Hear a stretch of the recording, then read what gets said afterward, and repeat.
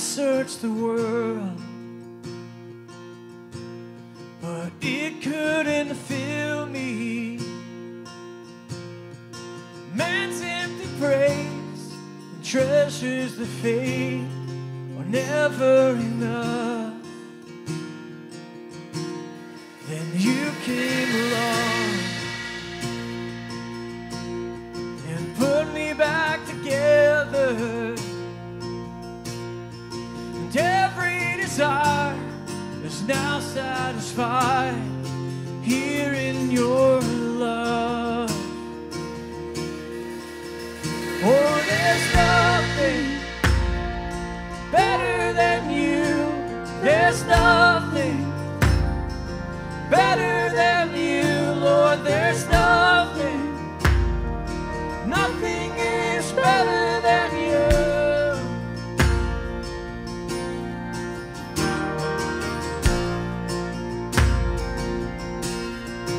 I'm not afraid to show you my weakness.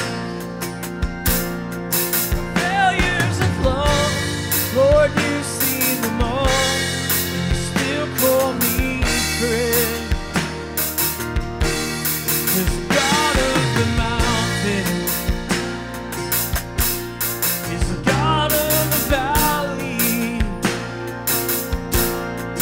There's not a place your mercy and grace won't find me again. Oh, there's nothing better than you. There's nothing better than you, Lord. There's nothing, nothing is better than you. Oh, there's nothing better than you.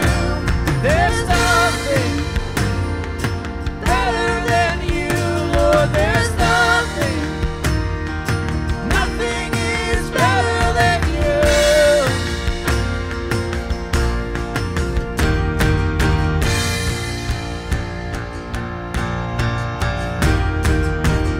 You turn mourning to dancing. You give beauty for ashes. You turn shame into glory.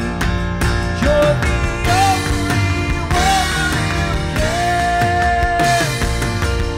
You turn mourning to dancing.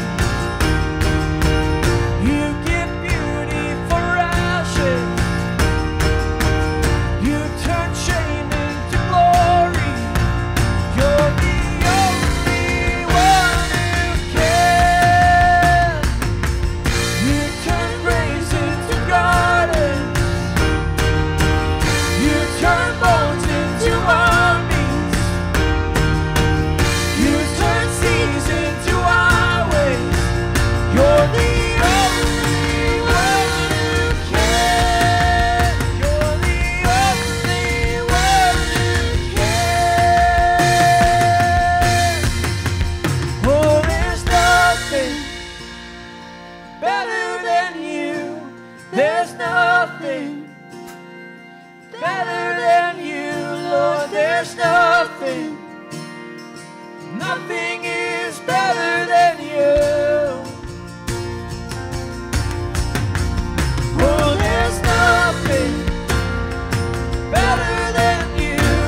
There's nothing better than you, Lord. There's nothing, nothing is better than you.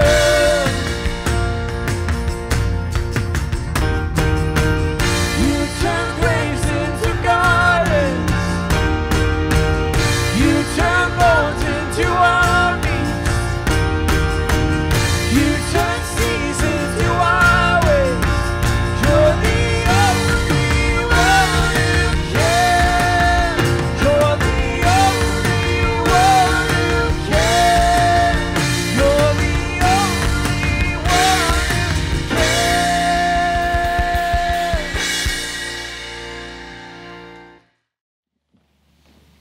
Well, hey, good morning, everybody.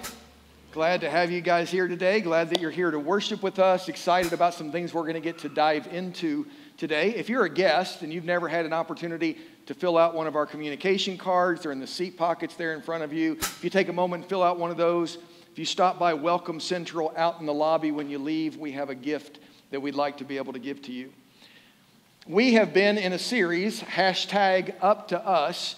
And as you maybe saw when you come in, we have t-shirts out in the lobby. They're free. We want everybody to have one. We ran out last week of some sizes, and so we kind of filled those in and got some more. So please grab you a t-shirt when you leave if you haven't gotten one yet. And when somebody says, hey, what does that mean, #UpToUs? You just say, look, if we're going to make a difference in this community, we believe it's up to us. If our church is going to be strong, we believe that it's up to us. God has delegated responsibility to us. So just say, hey, we want to make a difference. It's up to us.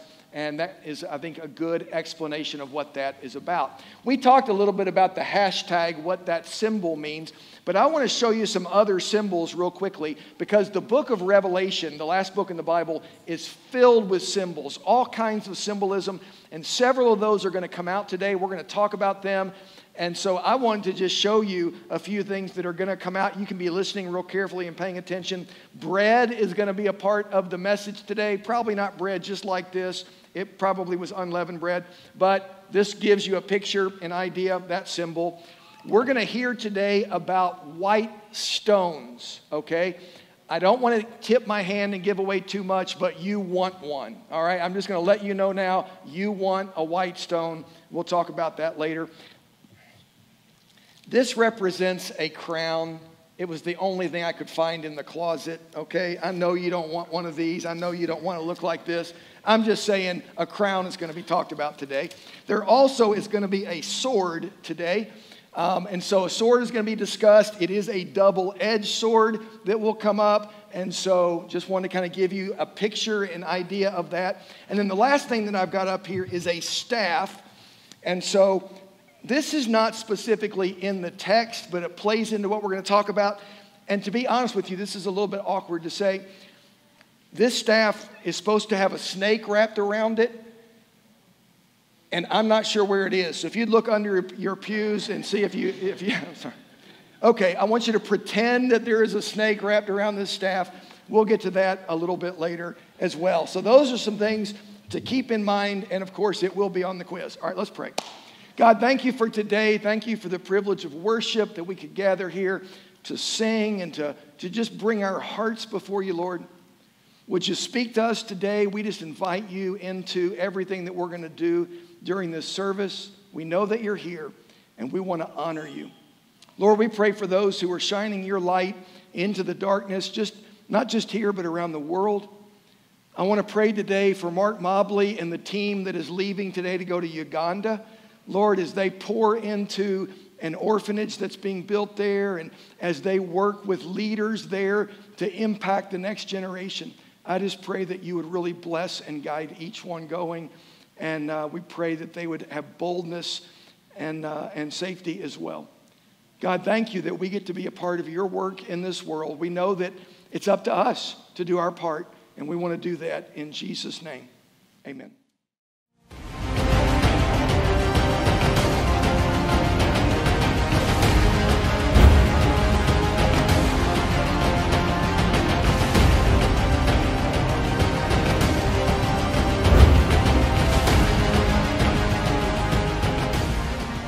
Pergamus is the third city and is located north of Ephesus, about 15 miles inland from the Aegean Sea. Pergamus means elevated, and it sits at an elevation of around 1,000 feet. Due to this natural elevation, it was considered impregnable, with many kings depositing their treasures here for safekeeping. Lysimachus deposited a treasure here estimated to be $10 million worth. It also had a library to rival the world-famous Alexandrian library and contained 200,000 volumes according to Plutarch, and was also the seat of the Roman province's Supreme Court.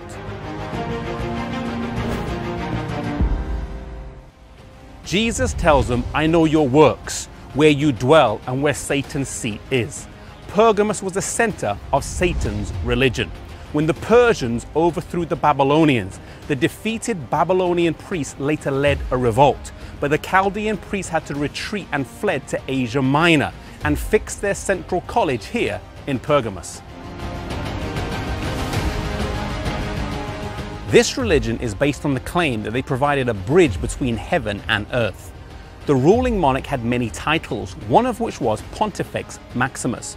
Pont means bridge, factio means make, and Maximus means the greatest. Put together, it means the greatest bridge builder. When Caesar became emperor of Rome and Pontifex Maximus of the world's religion, it signified a connecting link between the two Babylons, between ancient and modern, literal and spiritual, with Pergamus playing a connecting role between the two. Now a danger far more insidious than the flames of persecution existed. Half-baked Christians, wolves in sheep's clothing, people who said they're Christian but still continued certain pagan practices, but with new names or alleged meaning attached. This marked the beginning of a separation between the compromised majority and the maligned and persecuted minority. Not everyone who says they are Christian is a Christian. May we be faithful to God and cling to His word and its principles and not sway for popularity and favor with men.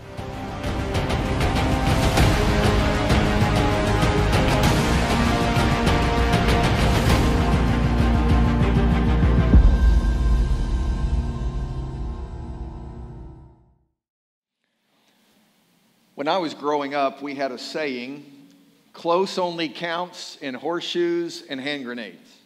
In the game of horseshoes, if you don't get a ringer, but you throw one close enough to the pole, you can still get a point. And with hand grenades, whether you're sitting on top of it or sitting next to it, it's still going to hurt because close only counts in horseshoes and hand grenades. But see, back in the day, somebody would miss a shot in basketball or they would drop a pass in football, and they would say, well, I was close. And it's like, well, nice try, pal, but close only counts in horseshoes and hand grenades. You remember the old show Get Smart, right? Steve Carell did a remake of a movie just a few years ago. How many times did Maxwell Smart, he'd shoot at the bad guy and he would hit a priceless antique instead, or he'd be trying to swing on a rope through the door and he'd hit the wall instead, and he would say what? Missed it by that much. Exactly. Because he was close, but close only counts in horseshoes and hand grenades. Even in church, sometimes we talk about near misses. There was an old hymn that the church sang when I was a kid, and it was Almost Persuaded. And no offense to anybody here, but it was a dreary, sort of dreadful song about somebody who almost decides to be a Christian and doesn't. And the last verse concludes, almost but lost. It was not my favorite song when I was growing up. But the deal is, it kind of is true. Almost is not enough. Close doesn't count. You barely miss the field goal, you get exactly 0 points. You almost shoot the bad guy, but he gets away, he still gets away. If the teacher says, what's 2 plus 2? It doesn't matter if you say 5, which is close, or 437, which is way off. Either answer is wrong because close doesn't count, right? You can be almost right and still be wrong. Practically good and still be bad. Jesus said those who are not for us aren't close, they are against us. If you're not on, you're off. If you're not in, you're out. No matter how close you are, because close only counts in horseshoes and hand grenades. I want to give you a bottom line this morning. We're just going to do it early in the message, and then we're going to dig into the text. We'll talk about why this matters, what it means. And so here we go. Almost right is still wrong. That's the bottom line today. Almost right is still wrong. Almost good is still bad. Almost moral is still immoral. Almost healthy is still unhealthy.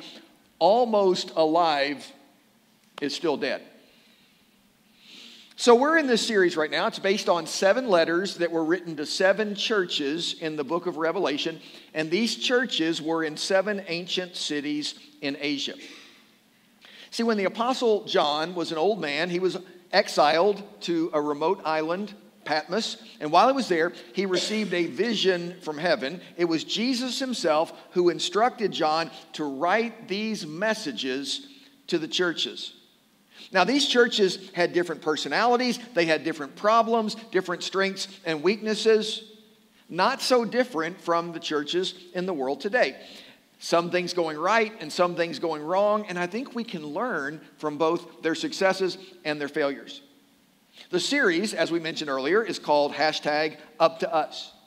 If Nelson Christian Church is going to be a healthy church, if we're going to have a positive impact in our community, if we're going to make a difference here in Nelson County and around the world for Jesus Christ, it is up to us. #UpToUs. Because the hashtag suggests we're doing it together. We're in this together. We work together. We're united together. We're on the same team together. That's the hashtag. Because we're all in the same category. We began 2 weeks ago with the church in Ephesus.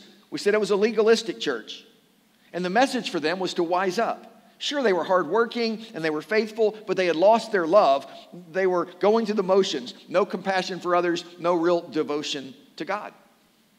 Last week, we saw the church in Smyrna, a persecuted church. The message from Jesus there was positive in the sense that they were faithful, they were committed in spite of all they were going through. But the message for them was a troubling message because Jesus said things are hard now, they're about to get harder. They needed to toughen up because the persecution was going to intensify. And that sounds kind of harsh, toughen up. But Jesus knew how bad it was about to get, and he wanted them to brace themselves for what was coming. Now, the letter to the church in Pergamum, or Pergamus, this was a liberal church. Not liberal politically, liberal theologically. They were struggling to maintain pure doctrine. There were people in the church that were abandoning the true gospel, and they were just kind of throwing their arms open wide to every wind of teaching, to every false idea that came along. Honestly, it sounds familiar to what some churches and denominations are doing today. And Jesus suggests to them to grow up, to mature in the faith, to hold fast to what's true. So what I want to do today is I want to walk down through the text here in Revelation, this letter from Jesus. But I also want to show you something that happened in the Old Testament that plays right into this warning from Jesus. Again, almost right is still wrong. We'll come back to that. But let's pick up in Revelation chapter 2, verse 12.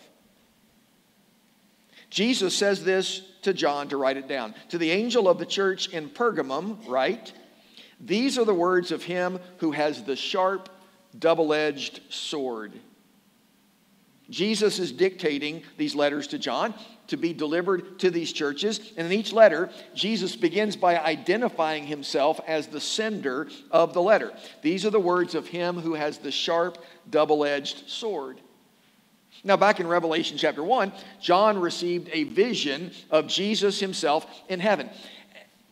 And it has to be symbolic in some ways. Jesus is described as someone that looks like a son of man. In other words, he looks human in many ways. He's wearing a long robe with a gold sash. His hair is white as snow. Okay, so far. And then it says his eyes are like blazing fire. A little scary, but still okay. His feet are like bronze glowing in a furnace. His voice sounds like rushing waters. I love that description. It's just so cool. But then it says, out of his mouth came a sharp, double-edged sword. There's got to be some symbolism to that. I'm no speech therapist, but I don't think you can talk if you've got a sword sticking out of your mouth. Besides the fact that your lips are going to get cut, you're going to be bleeding all over the place. I'm not making fun of this whole idea. I'm not saying that John was lying in what he saw. I'm just saying there has to be some kind of symbolism in whatever this looked like that John experienced in his vision. But what is this sword? What does it represent? Well, the Apostle Paul tells us in Ephesians chapter 6 that the sword of the Spirit is the Word of God. The book of Hebrews goes on to tell us in chapter 4 of that book that the Word of God is sharper than a double-edged sword, that it kind of slices right through us. It penetrates to the very core of our being. And now here in Revelation, we learn that the sword of the Spirit, the Word of God, comes out of the mouth of Jesus himself. See, this letter to the church in Pergamum reminds us that when Jesus speaks, it's not only the Word of God, but it's like a sword that shows authority and strength, but also signifies a weapon that can pierce us to our very soul. So that's the one writing this letter. This is from Jesus, the one whose words must not be ignored, the one who has the power to kind of lay us bare and expose our hearts. And then he goes on in verse 13. I know where you live, he says to the church in Pergamum, where Satan has his throne. Now, he's not saying, oh, you're hanging around with Satan and his throne. He's saying, look, this church is in a city that serves Satan. These believers have the guts to live in one of the most corrupt and pagan cities in the world at that time. They were shining the light of Jesus into complete darkness. See, we know from history that Pergamum was the seat of emperor worship for the entire Roman Empire. We know that an altar of Zeus was in the city that was 120 feet wide, 112 feet deep, and 18 feet high. It's on display today. That's a picture of it at a museum in Berlin, Germany. Pergamum also had a shrine to Asclepius, the god of healing. In ancient mythology, Asclepius holds a staff in his hand with a snake wrapped around it. Snakes were regarded by the Greeks as a sacred thing. And the venom was considered to be restorative because snakes can shed their skin. It suggested rebirth and renewal. And have you ever noticed that modern medicine uses a staff with a snake wrapped around it as a symbol? It actually comes from two ancient myths. Sometimes there's two snakes, and that's a different story. But this symbol that you see there is from Asclepius, this mythological god of healing. And apparently, according to mythology, Zeus killed Asclepius with a thunderbolt because he kept healing people and keeping them out of the underworld. Apparently, he got to have enough people dying, and so they had to fix that problem. But all of this points out that Pergamum was a hotbed of pagan worship. Satan did not have a literal throne there, but his presence was widespread, it was overwhelming, and the church in Pergamum sat right in the middle of all of that paganism. So Jesus kind of gets into this letter, and first he tells the church the things that they're doing right. Again, in verse 13, I know where you live, where Satan has his throne, and yet you remain true to my name. You did not renounce your faith in me, even in the days of Antipas, my faithful witness, who was put to death in your city where Satan lives. See, Jesus points out that the Christians were facing intense persecution. And we don't know much about this guy Antipas, this martyr, but Jesus holds him up as an example of those who were suffering in the early church because of their faith, and yet they were enduring to the very end. To their credit, he says, members of the Pergamum church refused to renounce their faith, and man, they were holding true even in the face of death. And yet, in verse 14, Jesus turns a corner and he talks to them about their failures. This is what the church was doing wrong. He says, nevertheless, I have a few things against you. Not what you want to hear from Jesus, but he says, you have people there who hold to the teaching of Balaam, who taught Balak to entice the Israelites to sin by eating food sacrificed to idols and by committing sexual immorality. Likewise, you also have those who hold to the teachings of the Nicolaitans. Now, we mentioned the Nicolaitans a couple of weeks ago when Jesus sent the letter to the church in Ephesus. Nicolaitans believed the flesh and the spirit had nothing to do with one another. That you could be devout in spirit and let your flesh run wild because the spirit, according to them, was incapable of controlling the flesh. Now, here's just a little side note. Maybe you'll win Trivial Pursuit someday with this. Nicolaitan comes from two words. It comes from Nikon, which means to conquer. If you wear Nike shoes, it means that you claim victory over your opponents. And if you use a Nikon camera, I guess that suggests that you have victory over those of us who shoot with a Canon camera. And yes, that is an intentional pun, that I shoot with a Canon. And the word Canon suggests the standard by which all others are judged, but I digress. If you want to use a Nikon and be wrong, that's fine. But anyway, Canon did pay me to say that. Where were we? Okay. Nicolaitan comes from Nikon, which means to conquer, and Laos, which means the people. And Jesus is not talking about conquering people in a military way. Listen, this is important. Nicolaitans believed the flesh conquers the spirit. So you might as well just let the flesh do whatever it wants.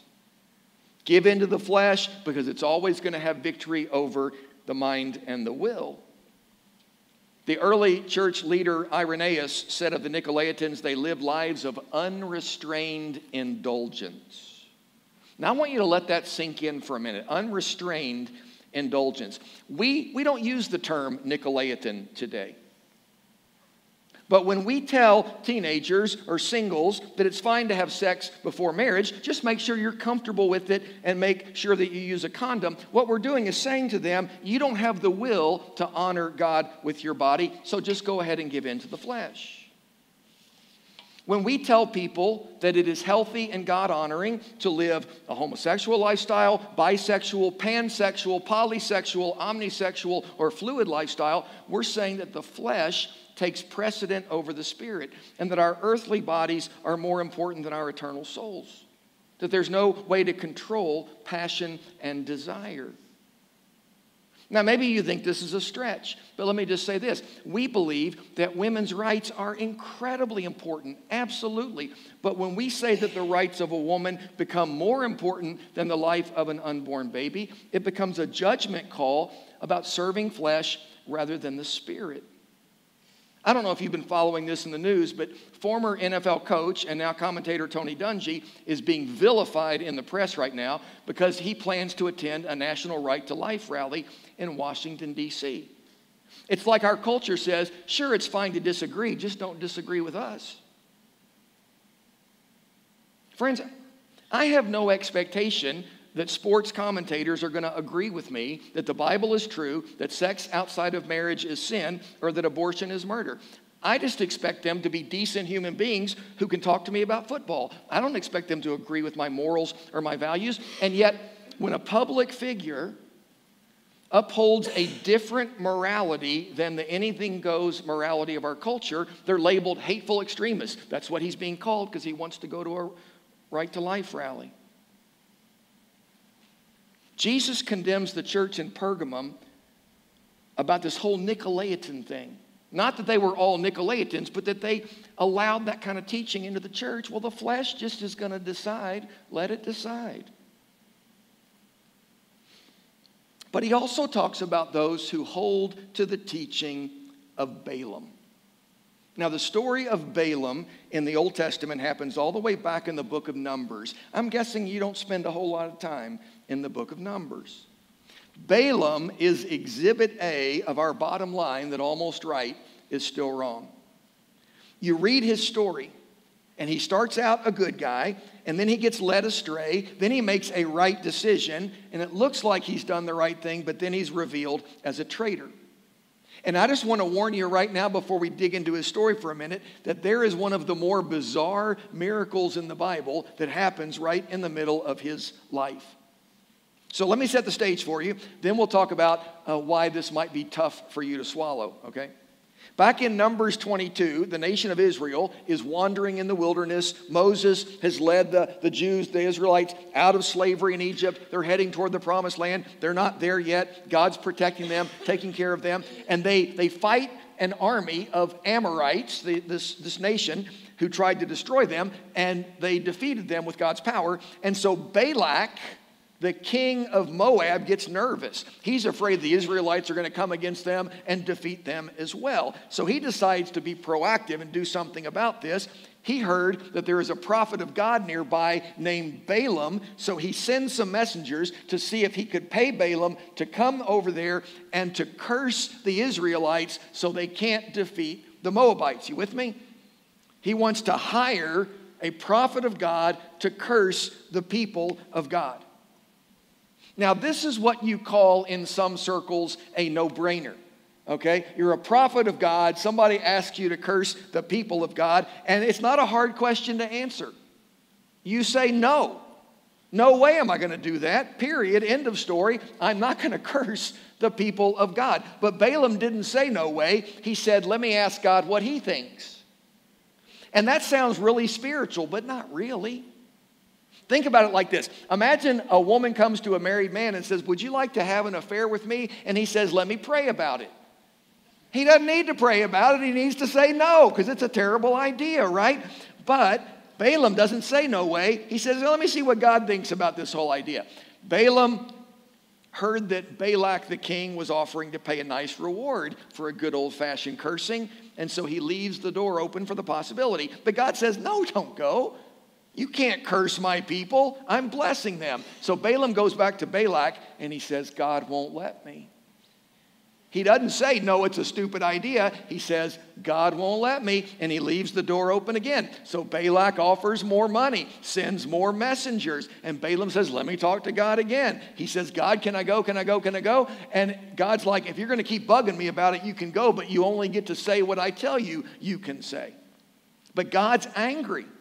Balaam is not doing the right thing. He's after the money. We know that because in 2 Peter 2:15 in the New Testament, it says, Balaam, son of Beor, loved to earn money by doing wrong. Doesn't get much more clear than that. So God says Balaam can go, but God is ticked at Balaam because of his greed. Friends, Balaam should have said, close only counts in horseshoes and hand grenades. This might be close to God's will, but it's not really God's will. I ought to not go. Balaam should have been able to say, had he been a member of Nelson Christian Church, he could have said, a very wise pastor once told me, close, only counts in horseshoes and hand grenades. Almost right is still wrong, but he was not a member. He did not say that. And so God said, go, fine, go, but God is just mad. So this is what sets up one of the craziest miracles in the Bible.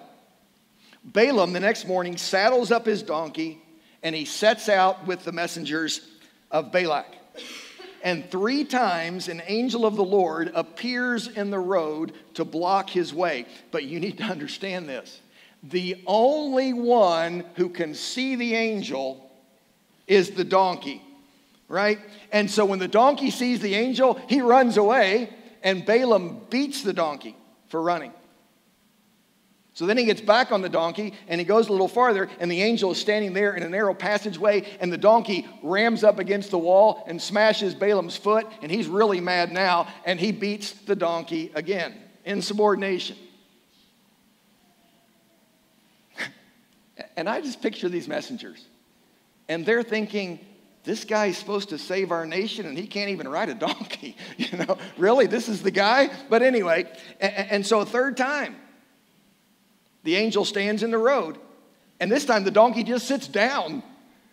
And Balaam is so embarrassed and he's so frustrated, he beats the heck out of that donkey again, and that's what sets up this miracle. Numbers 22:28. Man, I wish I had a video of this. Then the Lord gave the donkey the ability to speak. What have I done to you that deserves you beating me these 3 times? It asks Balaam. And what does Balaam do? Does Balaam pass out, from shock? Or does Balaam say, do I have a fever? Do I look okay to you guys? Or does he dig in his saddlebag and pull out his homemade hooch and throw it away? I got to stop drinking that stuff. No. He argues with the donkey. Verse 29. You've made me look like a fool, Balaam shouts. If I had a sword with me, I would kill you right now. The donkey says, but am I not the same donkey you've ridden all your life? Have I ever done anything like this before? Well, no, Balaam admits. Then the Lord opened Balaam's eyes, and he saw the angel of the Lord standing in the roadway with a drawn sword in his hand. And Balaam bowed his head and fell face down on the ground before him.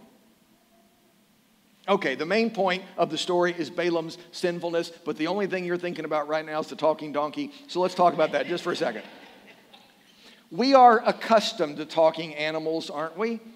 Sure we are. They're in stories we call fairy tales, right? Maybe when you think talking donkey, this is what you picture, right? That's exactly what you were thinking. Eddie Murphy in Shrek, right? Now, all I can tell you is this. This is where I am. And you may not be here, but this is where I am. If God could create the universe, and I believe he did, then he is powerful enough to provide a great fish to swallow Jonah and to protect Daniel in the lion's den and to help David kill Goliath. And I think God is big enough to make a donkey talk if he wants to, because God is big enough to do whatever he wants to do. That's what I believe. Now, what cracks me up is that Balaam has a talking donkey and he threatens to kill it. I'm thinking, go to Vegas, make a fortune, right? I mean, come on. This is going to be the best sideshow in town. But what does Balaam say to the angel? This is unbelievable too in verse 34. I have sinned, he said. I did not realize you were standing in the road to block my way.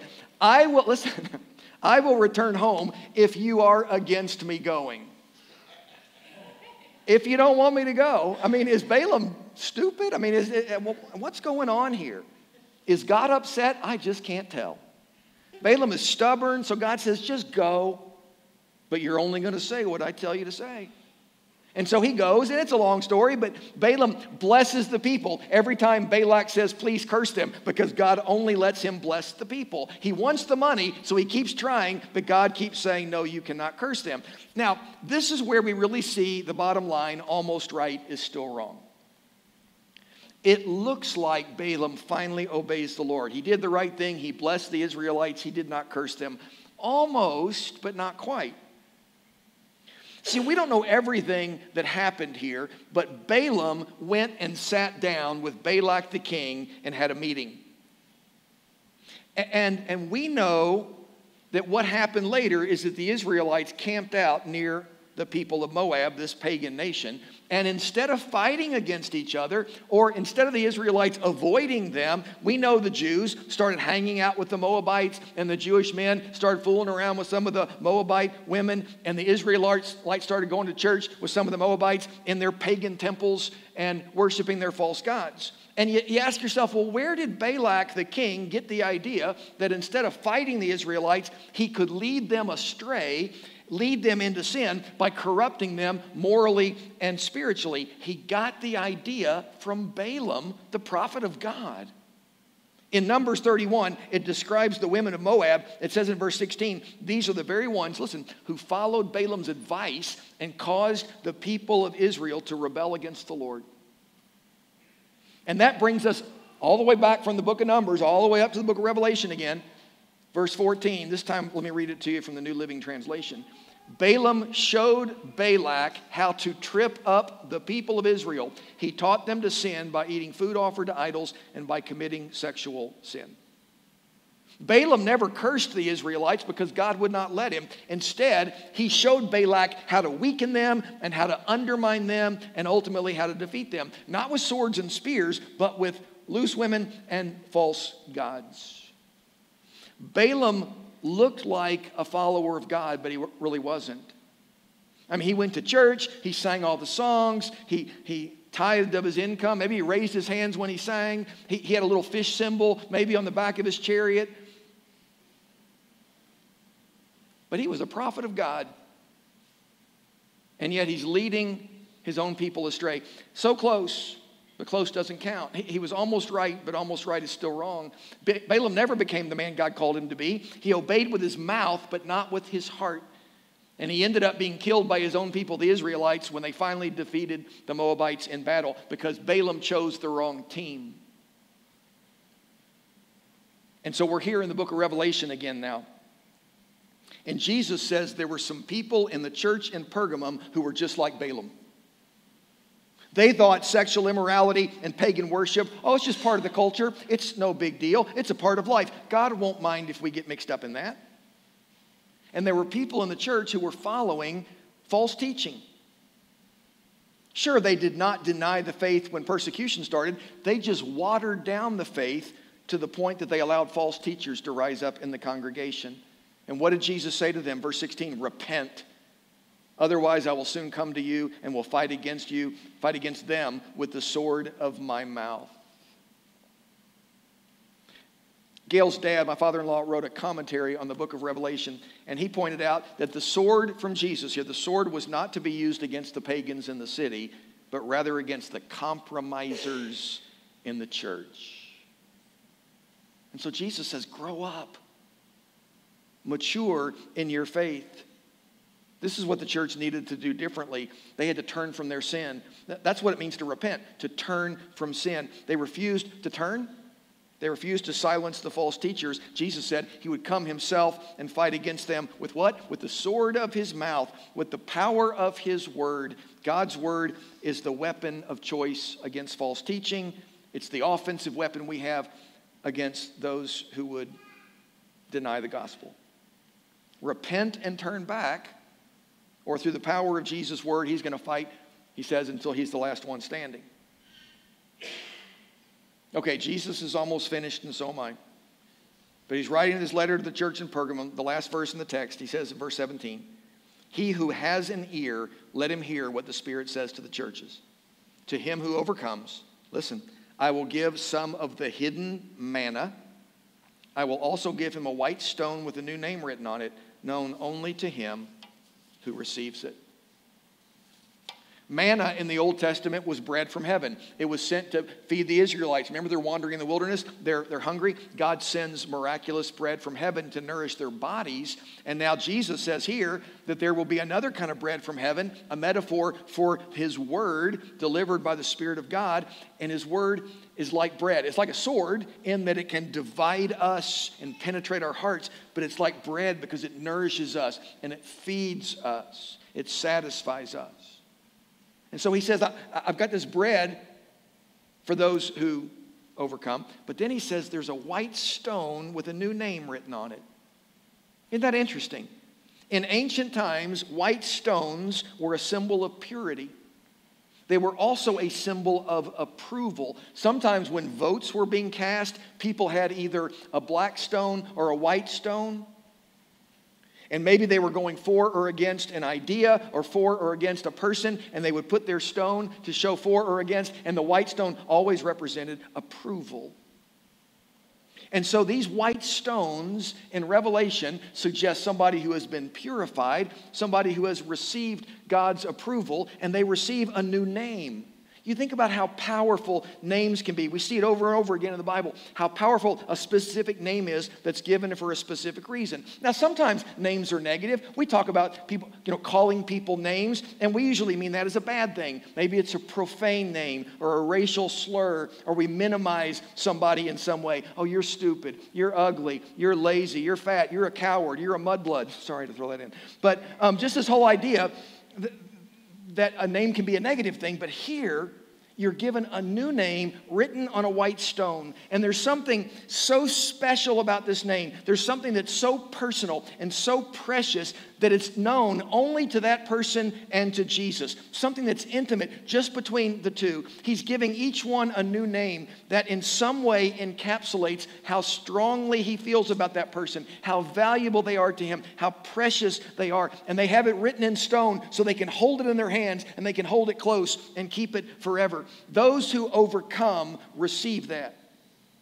Those who do not fall prey to false teaching, those who do not give in to opposition and persecution. And friends, these letters that were written in Revelation are also written to us today. Jesus said to the church last week, he said, if you are faithful unto death, I'll give you a crown of life. And here he says, if you overcome, I'm going to give you a white stone. It's going to have a name on it that's just yours, only yours. And I know it and you know it, and it just shows how much I love you. And that's what we're promised.